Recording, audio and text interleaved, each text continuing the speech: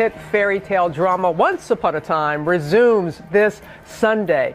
And Emma Swan finds herself living, happily in New York City. Her memory of Storybrooke wiped clean by a curse until she's visited by a dashing figure. Take a look. If you want to know who you really are, who your parents are, go there. Leave now.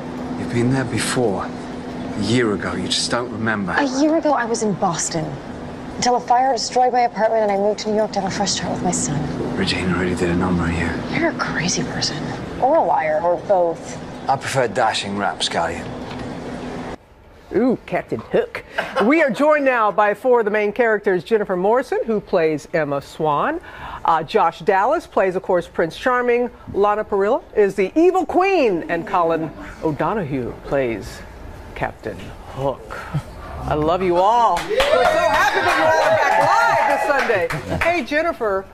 So when last we saw you, no, you had no memory? You're here living in New York City and now you have no memory? No memories of what has actually happened in Storybrooke. She has false implanted memories from Regina of believing that she raised Henry from birth. So she has false memories that make her think she's been a mother for all this time. Oh, and then this little Captain Hook comes This very dashing man at the end over here comes strolling in.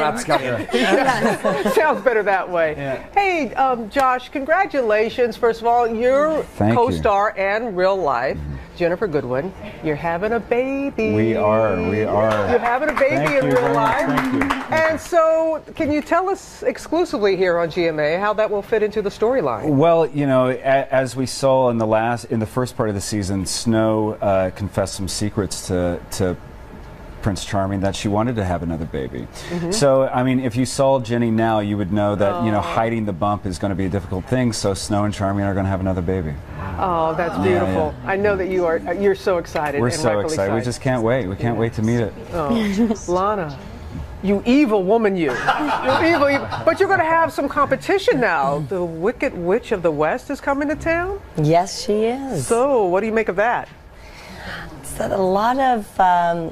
there's a lot of rivalry there, but there's a lot of showdowns that take place with a lot of magic and awesome costumes. Aren't you going to have a love interest of some sort? Yes, then, maybe. Yes, Regina will have a love interest this season. Well, and speaking of love, Captain Hook, how can you be a pirate and fighting for the affection of this woman here? I mean, my daughter, by the way.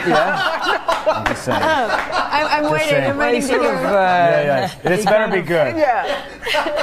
He realizes that he's ready to let go of whatever kind of hatred that he's had and let go of the old love that he had from hundreds of years ago to sort of try and move on in his mind, hopefully with Emma, I think.